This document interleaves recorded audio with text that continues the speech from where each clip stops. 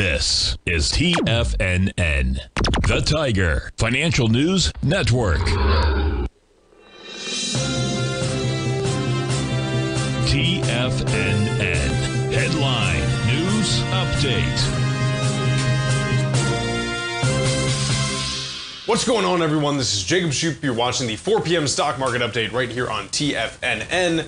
Looking forward to the holiday tomorrow. Okay, we had the composite off about 0.6%. You have the Dow Jones Industrial off about 0.31%. You have the SPY off about 0.3%, and that dollar trading at 106.07 off about 0.76%. Crude futures completely flat right now at 68.75. You have the gold contract trading up about 0.6% at 2,662. You have copper trading up 0.52%, $4.13, and then silver really didn't do as well today, comparatively speaking. Then you have the Russell finishing up 0.14%, 2,436. Rates coming down a little bit. That's cool. Let's see here. Celsius trading up 2.79% at $28.37. Lucid not doing a whole lot.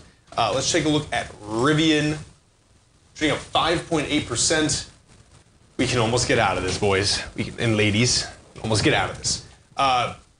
They got some good deal from Biden, basically, to start producing. You know, if the tariffs come on for vehicle manufacturing in China, Rivian can actually be in an okay spot since they're in normal, which is very good. Let me see here. I think it's about 6.6 billion.